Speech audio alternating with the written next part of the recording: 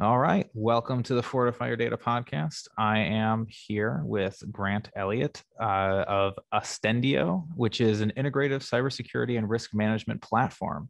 I had actually gotten connected to him because he had a webinar with our friends at Maloney Novotny. Dale Dresch, my favorite auditor on planet Earth, was chatting with him. And I'm like, man, this is actually really pertinent to a lot of the issues that I'm facing kind of in my SaaS world, and he's a good speaker. So let's see if I can get him on. And he was gracious enough to give me a little bit of his time. So Grant, if you want to give a little bit of an intro for yourself and your company, and we'll get rolling. Well, thank you for the invitation, Michael, and for giving me some time. And nice to know we have a man crush on the same person. We love Dale as well. He's been a really great partner for us. As you said, I'm the CEO and chairman of a company called Ostendio. We're an 8-year-old cybersecurity firm. We focus on the general areas integrated risk management, but we feel that we do a little bit more than that. And so can explain to, I guess, your listeners what that does is we're a SaaS platform that helps organizations build out their security program, operate it on a day-by-day basis, and then allow them to demonstrate and showcase that to whatever stakeholders. So the reason we interact with Dale was because Maloney and Novotny are a partner of ours, and they use our platform to audit their clients. I've been running the organization for about 8 years, and we started initially really focusing on the kind of managed aspect of that. A lot of typical GRC platforms or IRM platforms. They focus really on a kind of creating a platform on the side where you export data into it. My background as a former Chief Information Security Officer and Chief Operations Officer meant that some of the challenges I was experiencing in that role wasn't simply just negotiating the audit. It was the kind of day-to-day management of the activities, tasks that had to be operated in order to kind of meet those security standards. And then when it came to the time of audit, being able to have all that evidence to be able to demonstrate or display to the auditor. And so, I was always amazed that the tools that were in the marketplace didn't really address that issue. We were in the age of Salesforce and HubSpot and all these cloud applications that did this great job transforming sort of mundane processes. And it always surprised me that there was no platform in the marketplace that kind of did this. So I like to say we're the kind of Salesforce for security. Our platform's not going to make you secure in the same way that Salesforce doesn't sell for you. But if you use our platform, you're going to be much better organized and much more effective in building and operating a security program and being able to negotiate your audits. That's great. And that makes a lot of sense. I don't think that, obviously, I believe that in a previous life, Dale audited me and he must have used your platform. But did you start knowing that you were going to make that platform, or did you initially start just doing cybersecurity services? No, I think the idea was always that, how do we simplify this? I used to have an old manager that used to say to me, he was the first person I ever worked with in my career that was younger than me. So he was a kind of really smart guy. And he said to me, Grant, he goes, always hire smart, lazy people. And I kind of looked at him quizzically, right, thinking, is he referring to me when he said this? Because he just offered me a job. And I said, can you explain that? And he said, well, clearly you don't want to hire lazy, not smart people. He said, and don't get me wrong, he said, smart, hardworking people are great as well. They work really hard and they'll get a lot of things done. He said, but the great thing about smart, lazy people is you give them something to do, or they'll look at a problem and think, there really must be an easier way to make that happen. And so maybe I fell into that trait a little bit more than I thought I did at the time. And, when I was, again, as I mentioned, the Chief Information Security Officer, and I was spending all these late nights, doing all the preparation, chasing up all the information, I kept thinking, look, there has to be a better way. This cannot be, why isn't there a platform that allows me to store and manage this? So when I left that organization, it was purely with the mindset of, okay, how do we create some sort of like tech company, some sort of software platform that addresses that specific problem? And I think what made it a slightly different perspective for me was I was the Chief Operations Officer as well as the Chief Information Security Officer. So I wasn't just focused on getting secure, or I wasn't simply just focused on, the end result of passing an audit. I had to find a way that from a day-to-day operational perspective with a minimum set of resources, we could actually maintain on an ongoing basis the kind of security posture that we needed to all along, right? And so not just for the audit. And so I think that's why I came at it from a slightly different perspective, because I had both those roles. But the idea certainly from the beginning was, no, we're a platform company. We need to provide a platform tool. We do provide services on top, but again, mainly for the purposes of helping our clients understand what to do, how to set up the platform and maintain the platform. But, you know, the great thing about technology today, it really is an enabler to make an organization more efficient if it's implemented the correct way. Yeah, and that kind of leads into my next question. So one of the so I used to have Dale and I met. I was at a data center, and we had a lot of different environments that we were hosting within the data center, similar to kind of like a rack space model maybe. And we always needed, like, the auditor needed to not be the person solving the problems, at least in our world. So are you kind of doing a little bit of that, or how do you choose when you are acknowledging some problems and you say, hey, this is something we can help you with, or hey, we're pointing this out, maybe you should go somewhere else though, because this might be a conflict of interest? Do you run into that? Absolutely. I mean, I think, and it's a common misconception I think that clients have, and understandably so.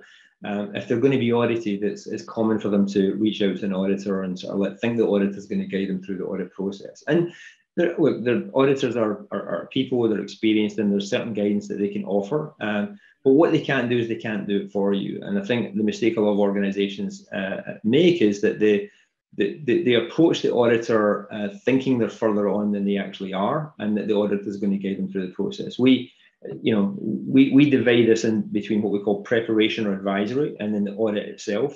And so certain organizations like AICPA, which is the CPA's kind of authority, they have a set of ethics and rules that specifically stipulate around how an auditor's able to behave. And, Dale can explain this a lot better than I can, but it makes it very clear that there's a real line between how much work the auditor can do for you on your behalf before they stop becoming independent. It's a bit like, you can't have your examiner teach you, right, at school, right? They have to be independent. There's a reason that we do independent examinations as well. So our organization, our platform is seen as an extension of the client. We act as an organization, as an extension of the client. And so we will help the client prepare. And because we understand, and we've worked with lots of audit firms, and I think we supported over 1,000 audit assessments last year, right? We understand what it takes to be prepared for these types of audits. And because we're an extension of the client, we can help guide the client through that process in a way that allows them to feel that when they're ready to go through the audit. When oftentimes we have clients that are approaching us, and we'll ask them very often how mature do they think the security program actually is, and how ready do they think they are for an audit.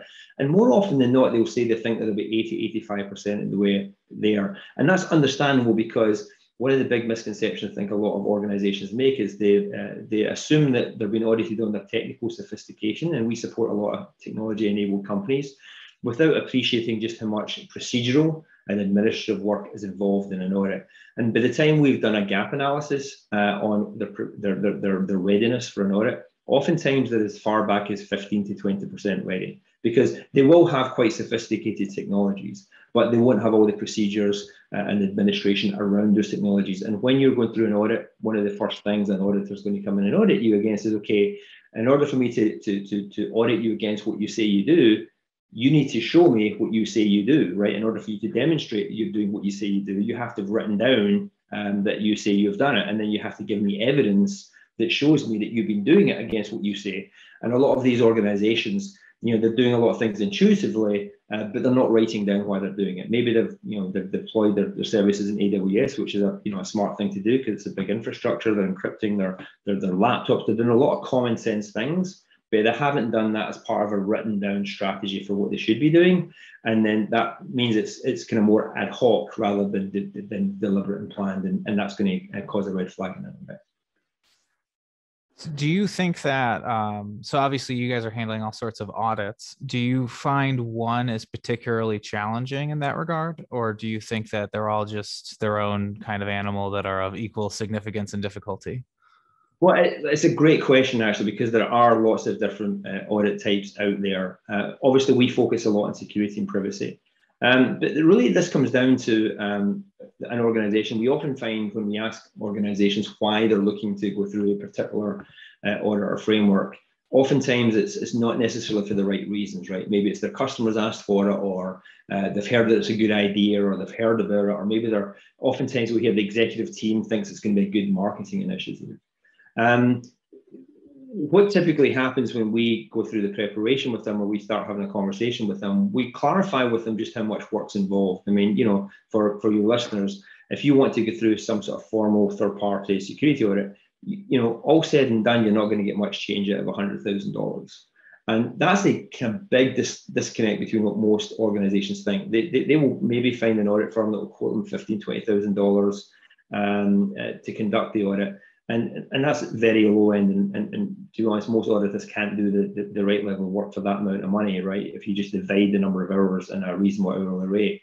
But that doesn't take into account the preparation work that the organization has to take. It doesn't take into account the kind of tools and technologies that an organization has to make sure they're implementing in order to meet their security profile as well. So when we have an initial conversation with a client, and we basically say to them, look, I want you to think about this now. Instead of a $10,000 decision, it's a $100,000 decision, right? I want you, and maybe that's over a year, 2 years, right? Now start thinking about, why do you really want to do it? And all of a sudden, the concept of a marketing initiative goes out the door, because they're not going to spend $100,000 on marketing, right? So now it comes down to, okay, well, our customers are suggesting it, but it might be easier for us to win contracts if we have it. Well, you again go back to the $100,000. Are they demanding it, insisting that they will not contract with you without this? Or are they saying it would be easier to contract? Because if it's easier to be contracting, and then the next thing comes down to, well, how robust is your customer's procurement process? Because what a lot of organizations start figuring out is, I could go through a $100,000 audit process, or I could just tell my customer that I'm secure. I could fill out their vendor security assessment, which basically says, for all intents and purposes, are you secure? Well, yes, right? And we're good. And it's not that people are trying to be disingenuous or trying to be dishonest in that process, but most times vendor security assessments are just really not an effective way of ascertaining whether your vendor's secure, right? You start asking a question like, are your servers encrypted, right? I have one server that's encrypted. Yes, right? Well, and to what degree is it encrypted, right? Exactly, right. So you tend to find that, without someone coming in and verifying, right, that someone is doing what they say they're doing, and that becomes, if you're a large organization and you have hundreds of vendors, your ability to do that level of scrutiny or due diligence on every single vendor is really hard. It's time consuming. So most large organizations don't have the time or the bandwidth to do that. So they ask questions, and then they try and pick out exceptions. Really, the best way to do it is to make sure that, again, you've defined what type of framework do you think your vendor should go through. And then you require them to go through that. And then you validate and verify some of that as well. But that's really the way that most organizations should do it. Yeah, that makes a lot of sense. And I'm curious, when you're working with people, are you primarily working with people that are performing the audits then, or are you working with people that are being audited? What is your most common, I guess, interaction? Yeah, so I think we started off predominantly, and we still see ourselves as the champion for the organization being audited, right? We represent them. We are there to support and advise them. Our platform is broadly used by them. But the way we've designed the platform is we've realized that, look, it's not just one or the other, right? If you look at and you analyze the market in terms of how the market typically supports them, you've got a whole bunch of services out there that are trying to support, again, the organization themselves that's being audited, and they provide various different tools to do that. Well, that's great, but unfortunately, when they want to work with the auditor have their own set of tools. So yeah, you've built all this evidence potentially, you've done a really good job collecting it. Now you have to export all this information into a third-party audit platform. And that does two things. One, it's just incredibly time-consuming to do that. And the structure of the data may or may not be right. And secondly, it decapitates the data, right? So all of a sudden now, you know, a spreadsheet that's been sent over is not as trustworthy as, you know, linking into someone's direct logs. So that the audit firms obviously need to have that data and need to review the data in a structured way. You go to the audit firms themselves, and again, they're understandably have those systems to make their process easier, but that doesn't make their clients' process easier because again, they're having to send that. So we've developed a platform that serves both, right? The same platform that is the one that's used by organizations to build, operate, and showcase their security programs that they're using on a day-to-day basis, collecting and managing the data.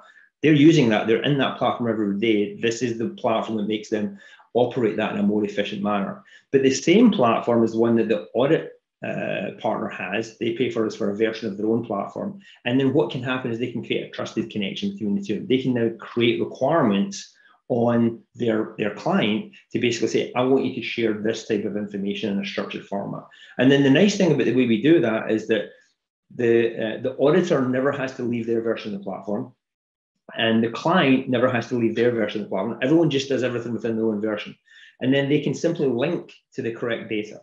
So instead of basically uploading a policy document and then trying to provide evidence that, yeah, that policy document's been distributed to my entire organization, it's been approved by appropriate management, and it's been, you know, it's easily accessible to all employees.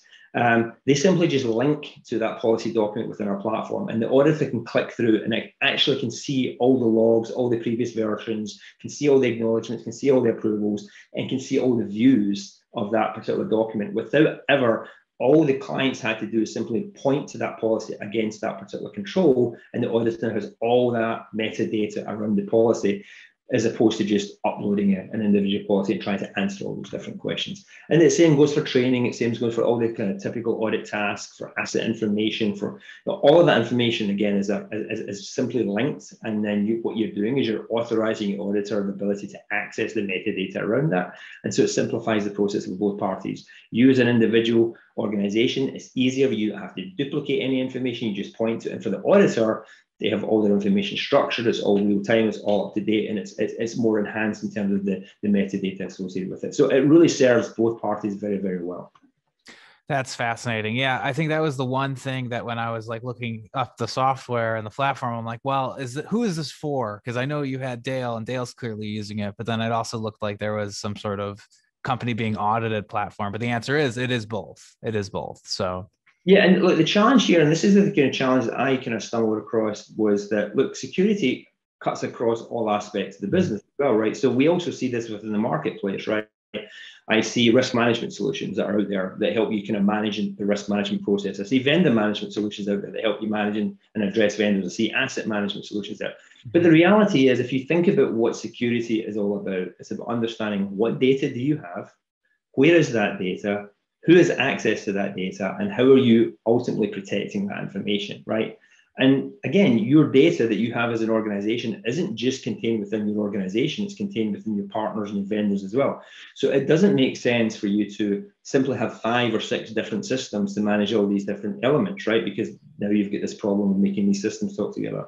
So our platform serves multiple people. That's why we talk about what we call the MyVCM Trust Network, right? If you're part of the Trust Network community, you have a platform that allows you to manage all of your own data, but also interact and create trusted connections with other stakeholders within your ecosystem and share appropriate trust information or security information as appropriate, all within, you know, your own instance. Yeah, I think that's huge, right? When you're dealing with security, right? I think that more and more the lines between what's physical security and cybersecurity kind of blend. It gets very difficult to like explain to somebody why they need it, even though it's one of the most crucial things. So I guess my question to you is, in your journeys convincing people to protect their data, what seems to be the hardest thing to get across? And for example, for me, it wasn't necessarily like you need a firewall or what are you doing to protect your data? It's like, if you are being hacked today, do you have any ways of knowing, right? That seemed to be a concept that's very difficult for maybe not like a CIO, but like an IT manager to grasp in a lot of senses. So do you find yourself in these situations where you're trying to like define what why they need cybersecurity? And if so, what are the areas that people seem to care about least? So I think the first thing that organizations or people need to do is take a step back, because I used to run a lot, and when I get quite serious about my running, and I started getting to kind of running clubs, I was always interested in that when the first thing they said is you need to learn how to run, right? And I thought, well, hold on, I've been running all my life, and they said, yeah, no, you've been running, but you need to learn how to run, right? And they talk about form, they talk about technique, they talk about how, footsteps, etc. They basically take you a step back and realize, they say, yeah, you've been doing what you call running, right? But you've not been efficiently running. It's the same when we talk about security, right? There's a lot of things that organizations just do intuitively, right? We all know that today that we should be encrypting our laptops and encrypting our data. We all know that we should be communicating with each other through an encrypted connection, right? We know that we should be securing our passwords. Increasingly, we know that we should do multi-factor authentication. There's lots of things we inherently know we do. And especially if you're an IT person, again, you straight away go into these kind of IT controls that you think you should do. But that is not your objective. Your objective is not to implement technology. Your objective is not to implement cybersecurity tools, right? Your objective is to understand risk, right? What you're trying to understand is, what is my risk of some form of breach or some form of security impact? And that might be people accessing information. It might be the availability of the information. Just, ransomware is not just about accessing data, it's about removing access to data as well. So when you start re-educating people about this is about risk management and understanding your risk and how you basically invest your money into risk, you start realizing that some of the decisions that a lot of organizations take today are not really risk-based, right? You see organizations, I see CIOs, CSOs of organizations, investing millions of dollars, right, on the latest DOP technology or log management tools, etc. But they're not training their staff effectively to prevent against, ransomware attacks, right? You take the Colonial Pipeline incident, right? Now, you would think that an organization that large with a security budget as much as they have would have implemented multi-factor authentication within their organization, because fundamentally, if they'd done that, that entire breach would not have happened, right? That whole breach came from the fact that the ransomware attackers were able to get through a single password and access into their system, right? And so when it's a bit like, when you buy a house and you spend money on a really, really secure alarm system, but either you don't train people how to use it or you don't lock your doors, it doesn't matter how much money you spend on cybersecurity capabilities. If you're not understanding your risk profile, if you're not understanding where the biggest likelihood of a risk is going to come from, and then investing in those higher risk areas, you're not going to have an effective security program. And so that's kind of really the kind of biggest re-education we have with some of our clients, is understanding, okay, what are you trying to achieve? Now, also understand that you're never going to completely remove risk, right? Mm-hmm. So it's not just about the whole concept of prevention. It's then about, okay, literally the first steps that you take after some sort of incident happens has a significant impact on the impact that incident is going to have on you as well. So your ability to immediately respond to an incident is just as important as your ability to prevent that incident from happening in the first place as well. So that's the kind of re-education. It's kind of step back and let's really think about security in a different light. Let's think about security from a risk perspective in terms of what is your biggest risk. And then once you understand where your risks are, it makes the decision about investing dollars a much easier risk. You only have so many dollars you can invest, and you're going to put them in the areas that have the biggest risk impact for you. Yeah, I guess it's a little disheartening because it's very much the same conversation we've been having for a while in cybersecurity, right? Like all of your employees are your biggest risks, and you can only silo people to some extent or not give people access to maybe some of the more pertinent information. But it seems to me it's where it's gone. It hasn't gone into, or the industry hasn't gone into safeguarding or re-educating people and using their equipment better. It's gone into siloing those people and mitigating who has access to what. As you look at like the cybersecurity industry as a whole, what kind of trends do you think are going to pop up in the next 3 years that you see from your unique perspective being more focused on like the audit side of things? Yeah, so I think, look, we've evolved a long way from the days where we used perimeter security as a mechanism to save our organizations. It used to be that, we would create a network and we keep the bad guys out. We kind of use a castle and moat mechanism to protect. And as long as we believed that there were only trusted actors inside the castle, then everything was okay, right? Well, the days of those traditional networks are gone, right? Really, it's really only, for the most part, your Fortune 1000 customers that really have what we used to consider a traditional LAN or WAN environment. More and more organizations, especially this whole midsection of businesses, the whole mid-market, they're moving to cloud-based services, right? Their infrastructure's in AWS or Microsoft Azure. They're using cloud-based services like Gusto for HR or HR Bamboo. Or there's so many of them. They're using Salesforce. They're using HubSpot, right? Even for email and communication, they're using Slack and Office 365 or Google Work. So we've moved to this cloud-based environment. And so when you think about the whole idea of protecting data in a single place, I mean, the whole construct or the concept of what data actually is fundamentally changed. We no longer think about data now as being a single element of that data. The concept of data ownership is even becoming a debatable issue, because if you think about how many duplicate versions of data exist all across the place. So the question is, you can't provide a kind of perimeter view of security. And then can it take this whole concept one step further when we look at what's happening with since COVID-19 pandemic? Now employees are spread to the wind. So you can't even say, well, what we'll do is we'll restrict access to people within a physical environment. So we know our data's in different places, but as long as people are accessing it from a fixed location, we can protect it that way. Well, that's no longer an issue either, right? Because now we're having to build a world where your employees can be anywhere. They're at home, they're at work, they're on holiday, who knows where they're. They might not even be in the country, right? You really don't know. They can be literally anywhere. And so we have to think about how we protect data less on a physical perspective and more at an identity perspective, right? So do I know who you are, right? Do I trust you? What do I trust you to do with my data, right?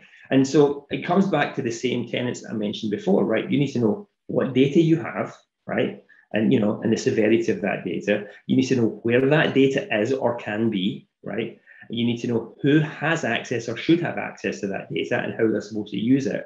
And you basically build protective layers around those key components. And that becomes far more administrative, right? And look, the tools that are out in the marketplace to now have never been better, right? I remember 15 years ago, just encrypting a laptop was expensive. Now most laptops come encrypted, right? You look at the ability to create encrypted communications, look at all the third-party services and their levels of security. But by the same token, we're now trusting all these different parties. And the question for us becomes, how are we ensuring that all these different suppliers and all these different entities we're using, how are we ensuring that they themselves? A good example, obviously, at this time last year was Zoom, right? Who obviously were attacked. Again, we have a large-scale organization, venture-backed, who basically had a pretty remedial cyber attack conducted on them, right? And it's kind of security issues where they basically weren't encrypting set data. How does an organization get there? Because there's not the outside pressure on them to basically, again, ensure. So what we're seeing and what I'm seeing is, and the reason that, you bring it back to Dale again, if you look at the significant increase in audit firms that are appearing in the US, it's because more and more organizations are realizing there is no way as a large organization I can sufficiently address all the vulnerabilities that my vendors might have. So what I need to do is I need to set a standard. I need to require that organization to go through some sort of independently verified audit against that standard. And that's the best way for me to know that an organization. So what we're seeing is, as a result of all of this, is large organizations starting to realize, I can't do this myself. I require an independent entity to do this. And that will eventually, hopefully, start forcing more organizations to pay more than lip service to the security framework or process to have in place and actually start going through a legitimate audit. Yeah, I think that you have probably one of the cleanest perspectives on it that I've heard. I think a lot of people kind of have more of a shotgun approach, but that's very holistic. Do you have any advice from your vantage? So before I ask that, did you always know that you were going to basically do what you're doing today? Maybe not the exact company, but did you know you're going to be running this type of company, or you're going to be solving this kind of issue?